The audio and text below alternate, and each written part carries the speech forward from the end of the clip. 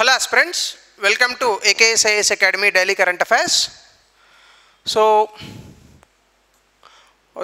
నిన్న ఇచ్చిన question misplace అయినట్టుంది ఇది. సో నిన్న నాకు తెలిసి which of the following is not true అని ఒకటి ఇచ్చినట్టున్నాను, మీకు బాగా గుర్తుంటే. నాట్ ట్రూ అబౌట్ సిఏజీ, దాని ఆన్సర్ డి వస్తుందండి. ఏదో to issue the receipts of state అని ఉంటుంది ఒక statement, that answer is D. చూసుకోండి, సారీ ఫర్ దట్. సో ఈరోజు మనం చూడబోయేటటువంటి టాపిక్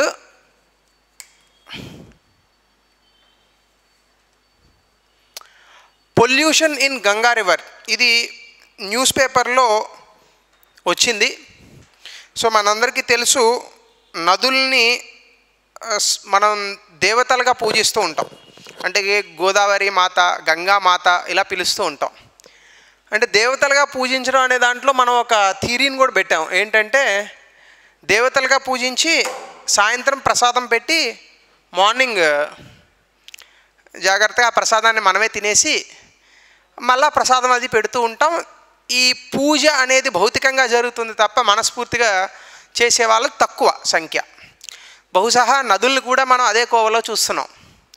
గోదావరి మాత, గంగా మాత, యమున, ఇలా సరస్వతి, ఇలా అద్భుతమైనటువంటి నదీ జలాలు ఉన్నటువంటి మన దేశంలో నదుల యొక్క కాలుష్యం అనేటటువంటిది ప్రపంచవ్యాప్తంగా ఎక్కడా లేనంత దారుణంగా మన దేశంలో జరుగుతుంది.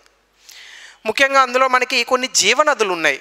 గంగా, యమున, బ్రహ్మపుత్ర, గోదావరి, కృష్ణ, కావేరి, ఇవన్నీ కూడా జీవనదులుగా చెప్పుకుంటాం. నర్మదా, తపతి. ఈ నదుల్లో ఉన్నటువంటి నీరు ఏదైతే ఉందో ఇది ప్రకృతి పరంగా మనకి ప్రసాదింపబడినప్పటికీ కూడా మానవ చర్యల కారణంగా వీటిలో ఉన్నటువంటి కాలుష్య ద లెవెల్స్ ఆఫ్ పొల్యూషన్ ఏదైతే ఉందో ఈ కాలుష్యం అనేటటువంటి చాలా విపరీతంగా పెరిగిపోతుంది. ముఖ్యంగా గంగానదికి తీసుకుంటే బహుశా గంగానది పరివాహిక ప్రాంతంలో కేవలం గంగానది కారణంగా ఎన్నో కోట్ల ఎకరాలు వ్యవసాయం జరుగుతుంది కాబట్టే అక్కడ జనాభా కూడా పెరిగిందని ఒక థియరీ ఉంది. మీకు కావాలంటే చూసుకోండి, 28 రాష్ట్రాల్లో అత్యధిక జనాభా ఉన్నటువంటి రాష్ట్రం ఉత్తరప్రదేశ్, 22 కోట్లు. 28 అంటే మన దేశ జనాభా 135 కోట్లు అయితే అందులో 22 కోట్లు ఉత్తరప్రదేశ్లోనే ఉంది. ఎందుకు అంటే గంగా పరివాహిక ప్రాంతంలో ఎక్కువగా ఈ పంట పొలాల యొక్క వ్యవసాయం అనేటటువంటిది పెరిగినటువంటి కారణంగా ఎక్కువ మంది వ్యక్తులు కావాల్సి వచ్చారు. సో దాని తర్వాత ఎక్స్ప్లోజన్ ఆఫ్ పాపులేషన్లో భాగంగా 1960 to 1990 మధ్యలో ఎక్కువ జనాభా పరివ్యాప్తి అనేటటువంటి లేదా జనాభా పెరుగుదల అనేటటువంటిది పెరిగిపోయింది. సో అంటే ఒక దేశంలో ఎంతమంది వ్యక్తులు ఉండాలి, ఆ దేశంలో ఉన్నటువంటి వ్యక్తుల తాలూకా జీవనం ఇవన్నీ కూడా ఒక నది మీదే ఆధారపడి ఉంటాయి. అటువంటి నదుల్ని కలుషితం చేసినటువంటి అద్భుతమైన చరిత్ర మన దేశానికి ఉంది. డెఫినెట్గా దీన్ని క్రిటిసైజ్ చేయాలి. ఎందుకంటే చాలా వరకు ఉన్నటువంటి నదులు కలుషితమైందని తెలిసినప్పటికీ కూడా ప్రభుత్వం దానిపైన జాగ్రత్తలు తీసుకోలేకపోతుంది. థేమ్స్ నది కూడా కలుషితమైంది, కానీ ఇప్పుడు ఆల్మోస్ట్ ఆల్ థేమ్స్ నదిని చాలా వరకు క్లియర్ చేయగలిగారు. అలాగే అమెరికాలో చాలా నదులు కలుషితమయ్యాయి, బట్ వాటిని క్లియర్ చేయగలిగారు. సో మనం ఎందుకు చేయలేకపోతున్నాం? సో ఇట్లాంటి కొన్ని విషయాలన్నింటినీ కూడా పరిగణనలోకి తీసుకుని పొల్యూషన్ ఆఫ్ గంగా రివర్, ఇక చూడండి ఎంత ఉందో పొల్యూషన్. దారుణం ఏంటంటే పూజ అనేటటువంటి పేరుతో ఇంకా ఎక్కువ కలుషితం చేస్తూ ఉంటాం. మనం చూడండి, పుష్కరాలు అంటారు. పుష్కరాలు అంటే నది ఎలా ఉంది, నది ఇసుక మేటేసిందా లేదా, నదిని ఎంత జాగ్రత్తగా కాపాడుకోవాలి, ఇవి పుష్కరాలు చేయాల్సినవి. అంతేగాని పసుపు కుంకుమ వేసేసి అందులో మళ్ళీ ములిగేసి మనుషులు మొత్తం దాన్ని ఇంకా కలుషితం చేసేసి దాన్ని ములిగితే పుణ్యం వస్తుంది, ఏది చేసిన పాపాలన్నీ పోయి ఒకసారి పుష్కరాల్లో ములిగితే పుణ్యం వస్తే ఇంకెందుకు ఇవన్నీ. ఎనీవే అవన్నీ పక్కకు పెడితే ఈ గంగా నది యొక్క కాలుష్యాన్ని వివరిస్తూ ఈ మధ్యకాలంలో ఒక చిన్న ప్రకటన జారీ చేశారు జల్ జీవన్ మిషన్ వాళ్ళు. అందులోనే భాగంగా మనకి ఇది న్యూస్ పేపర్లో వచ్చింది. సో అందులో మనం గంగా నది గురించి, అందులో ఉన్న కాలుష్యం గురించి, ఈ కాలుష్యాన్ని నివారించడానికి నమామి గంగా అనేటటువంటి ఒక ప్రోగ్రాం చేసాం, దాని గురించి, మనకున్నటువంటి కొన్ని కారణాలు, అలాగే మనకున్నటువంటి సవాళ్ళు, ఇవన్నీ మనం ఇందులో చూద్దాం. కంటెక్స్ట్ ఏంటంటే మినిస్ట్రీ ఆఫ్ జల్ శక్తి అని ఒక మంత్రిత్వ శాఖ ఉంది. ఈ మంత్రిత్వ శాఖ నమామి గంగా అనేటటువంటి పథకాన్ని మనం ప్రవేశపెట్టి ఎన్నో వేల కోట్ల రూపాయలు ఖర్చు పెడుతున్నప్పటికీ కూడా గంగా నదిలో మనకి ఉన్నటువంటి కాలుష్యం అనేటటువంటిది తగ్గలేదు, అలాగే ఉంది అనేటటువంటి ఒక ప్రకటనను విడుదల చేసింది. ఈ ప్రకటన నాకు ఎక్కడ కనిపించిందంటే న్యూస్ పేపర్లో వచ్చింది. Sewage overload, why the Ganga remains polluted, cleanliness drives అనేటటువంటి ఒక రిపోర్ట్. ఇందులో ఉన్నటువంటి కొంత సమాచారాన్ని నేను తీసుకొని ఈ పర్టికులర్ ఆర్టికల్ అనేటటువంటి దాన్ని కన్స్ట్రక్ట్ చేసాం. సో గంగా నదికి సంబంధించి మీరు కనుక చూస్తే, ముఖ్యంగా గంగా నది అనేటటువంటిది కాసేపు పక్కన పెడితే మన దేశంలో 2 రకాల నదులు ఉంటాయి. ఒకటి పెరినియల్ రివర్స్ అని అంటారు, అంటే ఎప్పుడూ పారేటటువంటి నదులు. 2 సీజనల్ రివర్స్ అని అంటారు, అంటే కొంతకాలం మాత్రమే బాగా పారుతాయి, మిగతా సమయంలో అవి డ్రైగా ఉంటాయి. ఎక్కువగా సీజనల్ రివర్స్ అన్నీ కూడా దక్షిణ భారతంలో ఉంటాయి, కావేరీ నది తప్ప. పెరినియల్ రివర్ అనేటటువంటిది ఏదైతే ఉందో, ఇవన్నీ కూడా హిమాలయాల్లో ఉన్నటువంటి మంచు పర్వతాలు కరిగి తద్వారా వచ్చినటువంటి హిమానీ నదాలను జలాలుగా స్వీకరించి నదులుగా పారేటటువంటి నదులు పెరినియల్ రివర్స్. అంటే మంచు కరుగుతూ ఉంటుంది, దానివల్ల నదులు వస్తూ ఉంటాయి. సో గంగా నది కూడా ఇలాంటి పెరినియల్ రివర్, అంటే 24/7 365 రోజులు గంగా నదిలో నీళ్లు ఉంటాయి. కాకపోతే వర్షాకాలం వీటిలో ఆ నీటి యొక్క ఉధృతి అనేటటువంటిది పెరుగుతుంది. ఈ గంగా నది మనకి గంగోత్రి అనేటటువంటి ఒక గ్లేషియర్, గోముఖ్ అనేటటువంటి ఒక ప్రాంతం నుంచి మొదలవుతుంది. అయితే ఆ మొదలైనటువంటి ప్రాంతాన్ని గంగా నది యొక్క పుట్టిల్లు అని పిలిచినప్పటికీ కూడా ఒరిజినల్గా గంగా నది ప్రయాగ తర్వాత మాత్రమే వస్తుంది. సాధారణంగా మనకి 2 అద్భుతమైనటువంటి నదులు ఉన్నాయి. ఒకటి భగీరథి, దీనికి చాలా పెద్ద చరిత్రే ఉంది మహాభారతంలో, భగీరథుడు తీసుకొచ్చాడు అని చెప్తూ ఉంటారు. అలాగే దీంతో పాటుగా భగీరథితో పాటు మరొక నది పేరు అలకనంద. ఈ అలకనంద భగీరథి రెండిట్ల యొక్క సంగమం ఏదైతే ఉందో ప్రయాగ అని అంటారు. ఈ ప్రయాగ ఒక పక్క నుంచి అలకనంద, ఒక పక్క నుంచి భగీరథి వస్తుంది. ఈ 2 నదుల యొక్క కలయిక తరువాత ఆ నదీ జలాలను గంగా నది అని మనం పిలుస్తూ ఉంటాం. ఈ గంగా నదికి అనేక శాఖలు ఉన్నాయి, అంటే ఉపనదులు ఉన్నాయి. లెఫ్ట్ ట్రిబ్యూటరీస్ ఏమో రామ్గంగా, ఘర్రా, గోమతి, గగ్హార, అందులో గోమతి కొంచెం ఇంపార్టెంట్. అలాగే కోసి, గండక్, మహానంద. ఈ కోసి నదిని బీహార్, సారో ఆఫ్ బీహార్ అంటారు. అంటే ఎప్పుడు కూడా బీహార్లో వచ్చేటటువంటి వరదలకు ఎక్కువ కారణం ఈ కోసి నది అవుతూ ఉంటుంది. అలాగే right bank tributaries of Ganga ఉన్నాయి, యమునా నది, అలాగే సోన్ చాలా ఉన్నాయి, Chandan, Ajoy, Damodar, sorrow of west Bengal అని కూడా పిలుస్తూ ఉంటారు. దానిపైనే దామోదర్ వ్యాలీ కార్పొరేషన్ అనేటటువంటి దాన్ని నిర్మించాం మనం. అందులో భాగంగా మీరు చూస్తే ఇది గంగా నది. సాధారణంగా అలకనంద, భగీరథి, అలకనంద కలిస్తే ఇక్కడ మనకి గంగా పరివాహక ప్రాంతం, దాని తర్వాత రిషికేశ్, హరిద్వారు వస్తాయి. దాని నుంచి ఇలా గంగానది వస్తుంది. ఇది మొత్తం మన ఉత్తరప్రదేశ్ ఈ ప్రాంతం అంతా కూడా ఇలా వచ్చిన తర్వాత ఇక్కడ కాశీ ఎక్కువ అత్యంత వెడల్పుగా ఉంటుంది. దాని తర్వాత గగ్హార, సోన్ ఇవన్నీ కూడా కలుస్తాయి, త్రివేణి సంగమం. సో తద్వారా మళ్ళీ ఇలా వచ్చేసి హుగ్లీ ఇవన్నీ వెళ్ళి బే ఆఫ్ బెంగాల్లో కలిసిపోతుంది. అతిపెద్ద జీవనది మన దేశంలో ఇది బ్రహ్మపుత్ర. ఈ 2 అతిపెద్ద జీవనదులు. సో ఆ రకంగా గంగా నది మన దేశంలో ఉన్నటువంటి చాలా ప్రాంతాలకి, ఢిల్లీ, రాజస్థాన్, అంటే గంగా నది పరివాహక ప్రాంతాలతో పాటు వాటి ఉపనదులతో కలిపి చెప్తున్నాను. ఢిల్లీ, ఉత్తరాఖండ్, హర్యానా, ఉత్తరప్రదేశ్, బీహార్, మధ్యప్రదేశ్, గట్టిగా మాట్లాడితే ఈ అన్ని ప్రాంతాలకి, జార్ఖండ్, వెస్ట్ బెంగాల్, అన్ని ప్రాంతాలకి కూడా ఈ గంగా నది కారణంగానే మనకి నీటి సౌకర్యాల లభ్యత అనేటటువంటి జరుగుతుంది. సో ఎంతో గొప్ప నది, దీన్ని కాపాడుకోవాలి. అయితే మనం ఏం చేసాం, దీన్ని మొత్తం పాడు చేసాం. 71% ఈ నదిని పర్యవేక్షించేటటువంటి స్టేషన్లు ఉన్నాయి. వాళ్ళు ఏం చెప్పారో తెలుసా, 2023 జనవరిలో ఫేకల్ కాలిఫామ్ అనేటటువంటి బ్యాక్టీరియా అన్ని చోట్ల నిండిపోయిందట. ఫీకల్ కాలిఫామ్ అంటే ఏంటంటే మనుషులు తినేసిన తర్వాత వ్యర్థాలను విడిచిపెడుతూ ఉంటారు. అర్థమైందని అనుకుంటున్నాను మీకు. మనుషులు తిన్న తర్వాత, మనుషులు కానీ జీవజాతులు, జంతువులు కానీ తినేసిన తర్వాత ఫీకస్ మెటీరియల్ అని చెప్పి మార్నింగ్ టైంలో వాట్ ఎవర్ ఇట్ ఈస్ దీన్ని వ్యర్థాలుగా వదిలిపెడుతూ ఉంటారు. ఈ వ్యర్థాలను శుద్ధి చేయొచ్చు. శుద్ధి చేయకుండా ఈ వ్యర్థాలు కనుక నదీ జలాల్లోకి ఎంటర్ అయితే ఇంక ఈ బ్యాక్టీరియా వస్తుంది. తద్వారా అలా వచ్చినటువంటి bacteria, A group of bacteria found in gut and faeces of warm blooded animals, మనమే. ఈ అన్ట్రీటెడ్ సీవేజ్ ఏదైతే ఉందో, ఆ అన్ట్రీటెడ్ సీవేజ్ అంటే డ్రైనేజీలోకి వెళ్తుంది. ఇప్పుడు మన ఇంట్లోంచి ఉన్నటువంటి వాష్రూమ్స్లో ఉన్నటువంటి వ్యర్థాలన్నీ డ్రైనేజ్లోకి వెళ్తాయి, డ్రైనేజ్ నుంచి నదుల్లోకి వస్తాయి కదా, కాలువల ద్వారా నదుల్లోకి. అలా వచ్చినటువంటి వ్యర్థాలన్నీ కూడా ఈ 71% ఈ మానిటరింగ్ స్టేషన్స్ ఏం చెప్పాయండి, అన్ని చోట్ల కూడా ఈ ఫీకల్ కాలిఫామ్ అనేటటువంటి బ్యాక్టీరియా వచ్చేసిందంట. సో ఇంకా నది ఎంత ఘోరంగా తయారవుతుందో చూడండి. కేవలం ఉత్తరాఖండ్లో మాత్రమే అది కొంచెం పర్మిసిబుల్ లెవెల్స్లో ఉంది, మిగతా రాష్ట్రాలన్నీ గబ్బు పట్టిస్తున్నాయి.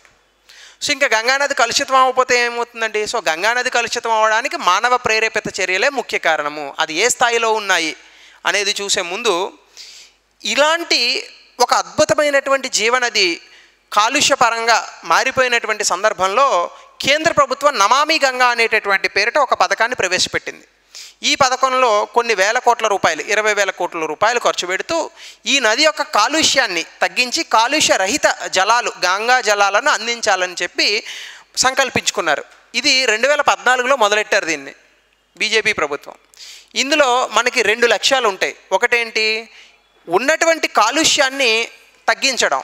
2, ఆల్రెడీ ఇప్పటి వరకు జరిగినటువంటి కాలుష్యం నుంచి నదిని పరిరక్షించడం. 2 జరగల.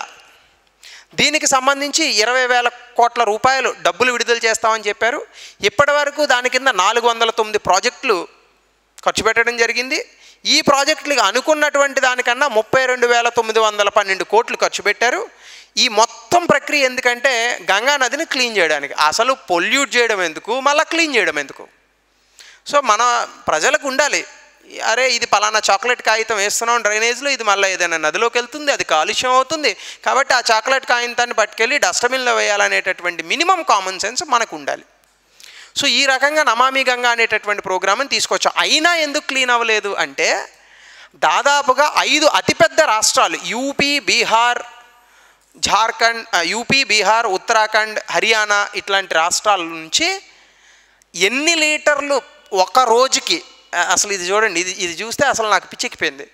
ఒక రోజుకి ఎన్ని లీటర్ల వ్యర్థాలను మనం నదిలోకి వదులుతున్నామో తెలుసా?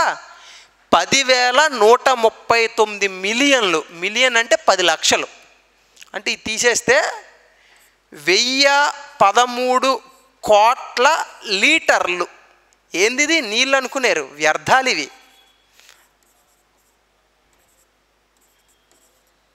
1,013 కోట్ల లీటర్ల వ్యర్థాలను ప్రతిరోజు, అంటే ఇంటూ 365 అయింది.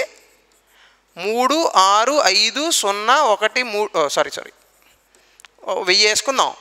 3, 6, 5, 3 సున్నాలు అంటే 3,65,000 కోట్ల లీటర్ల వ్యర్థాలను 1 సంవత్సర కాలంలో మనం నదుల్లోకి వదులుతున్నాం, అది కూడా గంగా నదిలోకి.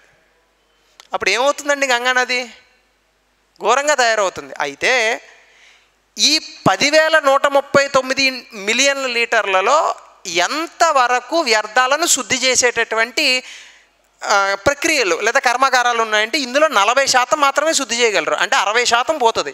అంటే ఈ 10,139లో 6,000 మిలియన్ లీటర్లు వెళ్ళిపోతుంది. అంటే ఇంకా గంగా నది ఏమవుతుందండి? అది నది అవ్వదు, ఇంకా డ్రైనేజ్ లాగా మారుస్తాం కొన్ని రోజులకి. సార్ రాబోయేటటువంటి తరాలకి ఈ గంగానది అని ఒకటి ఉండేదట, అందులో ములగడానికి కాశీ వరకు వెళ్ళేవారట, చనిపోయినా కాశీలోనే చనిపోవాలని చెప్పి ఒకప్పుడు మనకి సామెతలు ఉండేట అని చెప్పుకుంటారు. సో ఇలా గంగా నదిని పూర్తిగా కలుషితం చేసాం. ఉత్తరాఖండ్ ఒక్కటే కొంచెం బెటర్, అంటే ఆ వస్తున్నటువంటి సీవేజ్ని కాస్త కూస్తో రీసైకిల్ చేసి పంపిస్తున్నటువంటి రాష్ట్రం ఉత్తరాఖండ్ ఒక్కటే.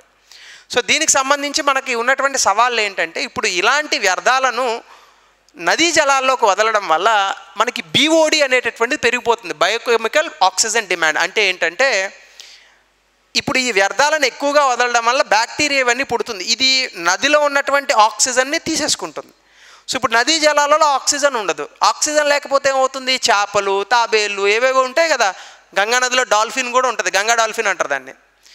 ఇలాంటివి ఈ జీవాలన్నీ కూడా చచ్చిపోతాయి. ఇవి చచ్చిపోతే ఏమవుతుంది? నది ఇంకా కలుషితం అవుతుంది. అదే BOD is a measure of oxygen by aerobatic micro organisms. So ఈ బయోలాజికల్ ఆక్సిజన్ డిమాండ్ చనిపోవడం వల్ల నదిలో ఉన్నటువంటి ఆక్సిజన్ అనేటటువంటి తగ్గుతుంది. తద్వారా ఆక్సిజన్ దొరక్క ఆ లోపల ఉన్నటువంటి జంతుజాలాలన్నీ కూడా నశిస్తాయి. ఈ రకంగా మనకి ఇబ్బంది పడుతున్నాం. రెండోది ఏంటంటే మానిటరింగ్, ల్యాక్స్ మానిటరింగ్. అంటే ఏంటంటే పర్యవేక్షణ అనేటటువంటిది లేదు పూర్తి స్థాయిలో.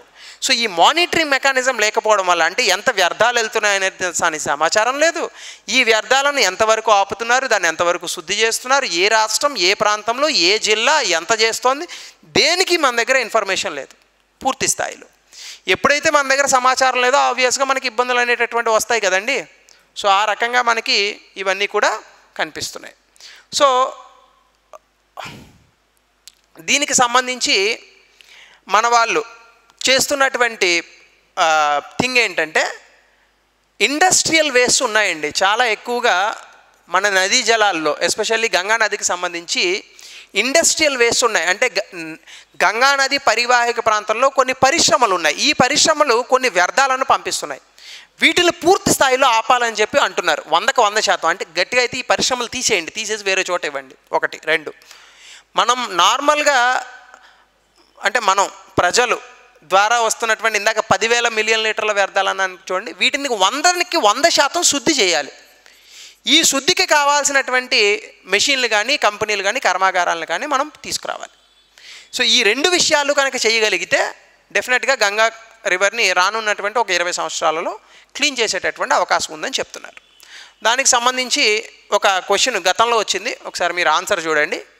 దీనికి సంబంధించి మెయిన్స్లో కూడా ఒక క్వశ్చన్ వచ్చిందండి. నమామి Ganga national mission for clean Ganga causes of mixed results from the previous schemes. అంటే ఈ నమామి గంగా అలాగే ఈ ప్రోగ్రాము ఏవైతే ఉన్నాయో వీటిల్ని చెప్తూ వీటి నుంచి వచ్చినటువంటి అవుట్పుట్ ఏదైతే ఉందో అది మిశ్రమంగా ఉంది, అది ఎందుకు? What quantum లీప్స్ can preserve the river Ganga better then incremental inputs. అంటే ఏ చర్యల వల్ల గంగా నదిని మనం కాలుష్య రహిత గంగా నదిగా మార్చవచ్చు, దానికి తగినటువంటి విషయాలను పేర్కొనండి అని 2015లో ఇచ్చాడు క్వశ్చన్. ఇప్పటికీ రిలవెంటే, బికాజ్ మళ్ళీ వచ్చింది కాబట్టి. So you try to right the answer in 200 words. ఎందుకంటే ఇట్లాంటి క్వశ్చన్స్ జనరల్గా మనకి ఎన్వైర్మెంటల్ రిలేటెడ్ వస్తాయండి. ఎన్వైర్మెంట్ అనేటటువంటిది మనకి ప్రతి ఎగ్జామ్లో అటు ఇటుగా కనిపిస్తోంది కాబట్టి సిలబస్లో కరెంట్ అఫైర్స్ ప్లస్ ఎన్వైర్మెంట్ కలిసి ఉన్నటువంటి అంశం. సో కాబట్టి 200 పదాల్లో మనం రాయదగినటువంటి answer. So try to write the answer for this question. So we'll meet in the next session.